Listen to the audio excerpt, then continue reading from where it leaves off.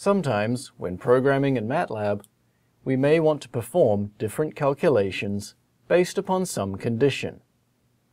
For instance, consider the piecewise function shown. When x is greater than or equal to 0, the function is calculated as 2 times x. Otherwise, it is calculated as 1 minus x. To calculate the value of f in MATLAB, we can use an if statement to arrive at the correct value of f based upon the condition set for x.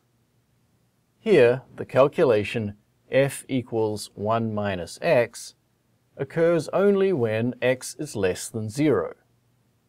Note that in an if statement, the condition should always evaluate to a logical scalar, either true or false. Also, the if keyword should always have a corresponding end keyword, which denotes the end of the statement. A single if statement can contain one line of code or many lines of code. To calculate the other part of the piecewise function, we can use an if-else statement, as shown.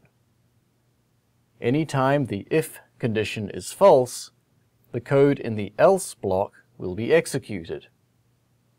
Now we have a snippet of code which calculates the piecewise function for any value of x.